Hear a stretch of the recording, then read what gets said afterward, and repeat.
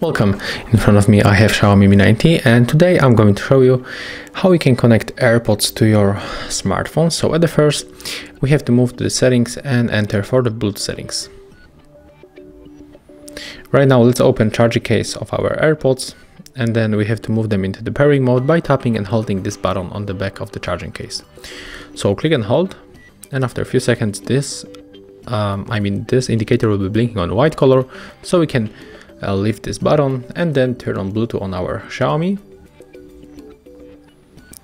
After a few moments our AirPods will be available right here, so all you have to do is just to simply click on them and then tap to pair, and as you can see right now we are connected, and it was very easy, right?